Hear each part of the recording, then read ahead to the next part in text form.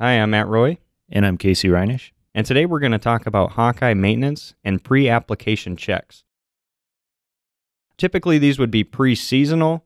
We'd like for them to be done every day, but timing and everything like that, or if you got to go, you got to go. So at a minimum, we'd like for these to be done seasonally, right? Yeah, some of them, seasonally, but some of them you have to do every day. Some of those boom walkarounds and machine checks, checking your strainers and that. Some of those definitely every day would be good, but yeah, like you said, some are on a preseason basis, and the more the better. Okay, so speaking of strainer, let's just kind of go through what we're looking at with the strainer on this machine. Yeah, so every machine should have at least one inline strainer, and it should be an 80 mesh strainer. Some have two, some have a dual inline strainer, but with Hawkeye, we recommend at least one 80 mesh. And, before the season, you definitely want to make sure, take it out, clean it up good. This one ended up being fairly clean, but you do see a little bit of debris in the bottom of it. Right. As far as cleaning out, you might find rocks, you might find just buildup of chemical, you might find plastic parts from the tanks. Right. And that all, the more you plug it up, the more the pump has to work, the more issues we're going to actually have with pressure control. Mm-hmm. Yeah, you can see it down there. There's a little bit, but not too bad. No. You bring up the plastic parts, and we've seen some issues in the past where you see some of that stuff getting jammed and lodged in the flow meters. Right. So anything gets jammed in there, that turbine's not going to spin. We're not going to have a rate. So it's like you might want to check here, and then probably at a minimum, if that machine is new, I would say probably check the flow meter too, wouldn't you? Right. There's plastic debris from the tank that doesn't get cleaned out, and that, hits the flow meter right away, and you can actually take that flow meter out and see scuff marks on those turbines. So stuff is going by there. But it's just not only the stuff in the tank that obviously the strainer's going to have a tough time picking that up because it's after the system, but some of those guys, they'll take out the strainers because they just don't want to deal with the hassle. And the strainer's there for a reason. The little small orifice that is the Hawkeye poppet and the Hawkeye nozzle, the strainer's there to protect that. And I'd rather clean out one location than 72 locations. Yeah, maybe 72, Yeah. maybe 105. Maybe more, depending on how many nozzles you have. So it's for the better, to get that cleaned up every day. Make sure it's clean, and make sure, at least before the season starts, that you do have an 80 mesh in there, Right. that it didn't get switched out with a different 50 mesh or a bigger, opening on that. So probably the next thing that we'll want to do is walk down the boom and look. And what are we looking for there? Yeah, so just a visual inspection of the machine, cables and poppets and nozzle tips. You can see here, that's right at the boom fold, so the cable is a little bit loose. You see that boom, the breakaway there, I guess. Mm-hmm. We'll need room for that boom to fold back, so this one could be tied up a little bit, but we'll tie it up later on that one. So as you see, we get down here, this is a good indicator of how that should be tied up. That's following the plumbing around the bend. It's tied up, 2 zip ties. It could use an extra one there, but we want to make sure every bend is tied up nice and neat. We get down here a little bit further, and that's how we don't want it. Cables drooping down and a big loop on that cable, that's what we don't want to see. Mm-hmm. That cable moving back and forth continuously, wearing and tearing on that nozzle. It's just going to wear those pins out and those connectors and eventually pull out the wires and the connectors, and then we have a lot of issues. I suppose they probably could potentially catch on other parts of the boom, say when you're folding and unfolding. Right. Yep. Folding, unfolding. If the way this machine folds, those booms tip back, and that cable might droop down and catch on a angle bracket or another nozzle and tear that nozzle off or rip the cable off. Mm-hmm. There's a number of different things it could come in contact with. But just going through here, checking all the NCVs, making sure they're blinking the same color. You don't necessarily need to know exactly what the nozzle LED light is doing, but at least so it's consistent with the rest. And then if there's an issue, if one is blinking an odd color, you can definitely address that one. But as long as they're blinking the same colors, more than likely they're all okay. But making sure all those 19 pins, we can take a look at those, make sure they're sealed up well. Right. Take them apart here after a bit and make sure that there's no corrosion or no water intrusion or anything in the 19 pins. But mainly just making sure everything is tied up nice and neat and out of the way, so you're not going to catch anything and not run into issues during the spraying season and for that day in particular. This is something that you want to do, every morning when you go out there and start the machine up. Again, just going through here, making sure every nozzle has a tip on it and making sure they're all the same, whether it's an 08 or 04, whatever style you're using that day. Just make sure they're all rotated the same orientation on that. Right here, we're just checking the relays. So these would be the relays for the nozzle power. Okay. So we definitely there would be 3 relays on every system. These are the adapter cables. Right. And for the newer cables that have the relays built into them, but they're still external like that, aren't they? There's a typically external or a little relay box with the fuses in there. But this one, you see there's 3 on each side. A lot of the newer style cables just have 3 total. Okay, so as you're taking apart those 19-pin connectors and checking those connections for corrosion and everything, one thing that we'd probably do to safeguard from corrosion, as well as maybe try to reduce whatever is on there. What do we recommend using? Yeah, so you see here we got some Corrosion X HD, and it's very similar, or does the same thing to dielectric grease, but it's a little easier to apply. It's a little more forgiving, and this would be something that you'd want to do at least at the start of every year. Once we get it sprayed in there, it should last all year long. But yeah, just take apart every 19 pin. As you have them disconnected, just inspect them. Make sure there's no blue fuzz or anything growing in those connectors. Make sure that none of the pins are pushed back, that type of thing. Make sure everything looks well. You'll see here as I spray a little bit in here, it foams up, comes in contact with all those pins. And that's about all you need to make sure everything is going to be protected for the whole season. And so you don't need to wipe it down. Right. Spray it in there. Just spray it in there. Make sure everything is coated well. And it does, as you see, it foams up there and reconnect things, and you're good to go. If you see here, we're taking all of the 6-pin connectors apart as well prior to the season. Again, the same as the 19 pins, just taking them apart, making sure that there is no buildup of any sort in there. Make sure all the pins look good and shined up. Make sure there's those seals around the outside, those orange seals, to protect the system. Over time, those might get lost or broken. And then we do the same thing here. We spray in some of that Corrosion X HD, let it foam up really good, and plug in that connector again. And we recommend the Corrosion X HD.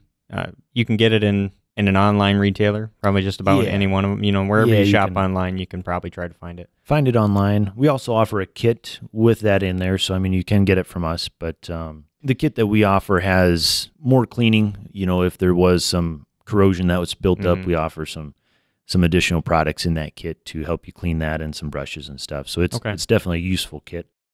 So we're going to take a look at the node box here. All the electronics, the main ECU that controls the Hawkeye system is located up in this box here. So, at the end of the day or end of the week, when we're cleaning up those machines and taking a pressure washer to them, don't spray directly on any of the electronics. That includes the Hawkeye ECU in this box here. Every machine is going to be located different. And then the nozzle bodies themselves. So anytime you pressure wash it, water has the ability to get in there a little bit easier, and that's not going to be good long-term for the Hawkeye system. So you can kind of skirt around those areas and get everything else cleaned up, but just leave the electronics by themselves. So here we're going to show some NCV maintenance. So this would be something that we recommend every 500 hours to go through and take a look at these poppets and replace the poppets. So you see here, I'm taking my valve wrench, taking a look at the O-rings in there, and here I'm going to take apart that valve body and pull that Hawkeye, the actual poppet inside of that out, and see what it looks like, see if it does need some attention. So that valve wrench that I used to take off that fly nut, and then also this 1/4-inch socket, we include that in the Hawkeye kits, in a valve maintenance kit. So that should all be included. So definitely use those. It is very helpful in getting those valve bodies off. Take a look at the O-rings. There's an O-ring on the inner face of that, and then on the outside there. Take a look at those. And here we're looking at the poppet itself within that NCV. What kinds of things are we looking for? Yeah, so first and foremost, that the rubber face of that, just to make sure it's smooth, make sure there's no indentations, just make sure it can make a good seal if it comes in contact with anything. And take a look inside and just make sure that there's no abnormal wear, on the inside. It should be, shiny, and you shouldn't see any scuff marks or anything out of the ordinary when you look inside of there. But this one's good. This one's been in operation just for a little bit, so we'll put that one back, and it's good to go for the season. As we were down towards the one side of the boom there, is we want to be looking at the plumbing. Right. We're going to be making sure, what are we looking for, like cracked hoses and things like that? Yep. Especially at the beginning of the year, you want to make sure all your delivery system is still in check. So make sure all the tubes, make sure we don't have any cracked fittings. If you did have the system pressurized, we don't hear, but you could just make sure there's no leaks anywhere. There's a lot of banjo fittings that would have seals that over time could deteriorate. Mainly checking the hosing and tubes for cracks and checks. Right. To make sure that once pressurized that we're not going to have any issues. So once we get up in the cab here, first and foremost thing we can check is just to make sure there is no DTCs that are coming up on the screen, whether it's a yellow or red bell.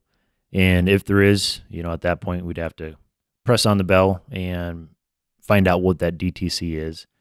It might be a such thing that, at the beginning of the year, we may have to re-index the nozzles. Mm-hmm. Be a good idea just to try and re-index rather than reset defaults. If you need to reset defaults, you can go to your summary page, make sure you write down all your settings.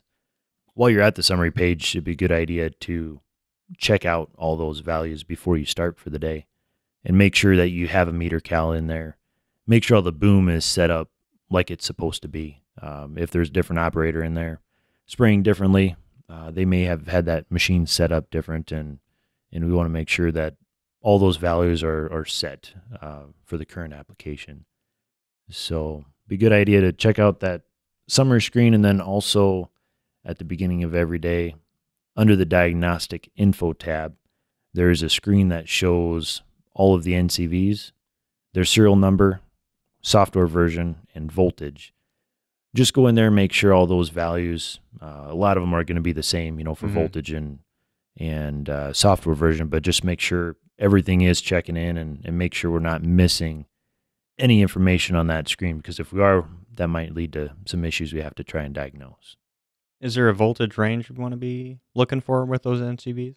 Yeah, so all that, all the voltages on that screen would be machine voltage. Okay. So, at least 12 volts. It's going to range from, 11 to 13 plus, while you're sitting still.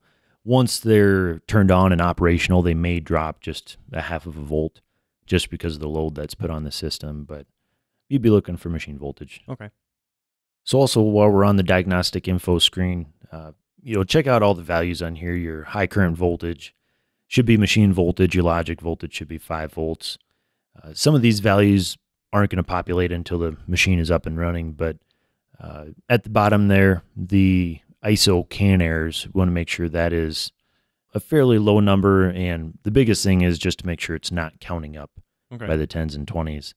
If it's counting up, that'd be a good indicator that we have some issues going on. On the CAN bus, we'll probably have some DTCs to follow too, but make sure that is a fairly steady number. So we have the ISO CAN errors here, and then if we page over, we also have the NCV CAN errors. So that would be for the NCV bus. So it would be two different spots there. To kind of sum this up, we covered some seasonal checks, and we covered some of the pre-application checks, the daily checks. So what are we looking at for seasonal? Yeah, so the seasonal checks, that's going to be making sure those NCVs are clean and make sure that the Corrosion X is sprayed in there and everything is good to go for the seals. And also going through the boom plumbing And don't forget to check your poppets every 500 hours for that preseason checklist, just for the wear and tear on those. And checking to make sure you have an 80 mesh strainer before we start the season too. And making sure it's clean. And right. The strainer can be, make sure we have an 80 mesh to start with, but then, we'll have to make sure it's check for cleanliness as the season goes through. Right. And more of a combination on the daily and preseason on that one. Okay. And then for the daily checks, we're looking, checking our tips, checking the NCV lights, right. just making sure everything's, just walking through, making sure everything's still connected. You don't have a broken connector. Make sure the cable's looking good, just that the visual inspection of the boom, more or less. Right. Once we get up in the cab, make sure all the settings, go to your summary page, make sure there's no DTCs, and make sure, the response rate and meter cals are set appropriately for what we're applying. Another thing at the end of the day, we want to make sure that system is fully clean so we don't have issues the next day. So what we're going to recommend is, if we can, flush that boom out. If you have any tank cleaner, if it is a chemical that does need a tank cleaner, we'll have to get a tank cleaner that's compatible and follow the tank cleaner recommendations. And also flush the boom out after that tank cleaner has been fully implemented. Make sure that there is no tank cleaner left. And so the tank cleaners for the non-water-based products, for the most part. Yeah. And we're using soap and water for the water-based products. Yep. Completely flush that as well. Yep. Get all that out of the boom. Some booms have an air clean out, so that might be utilized on some OEM machines, but just get everything. Once the tank cleaner's done, get that out of the system as well. All right. Thanks, guys.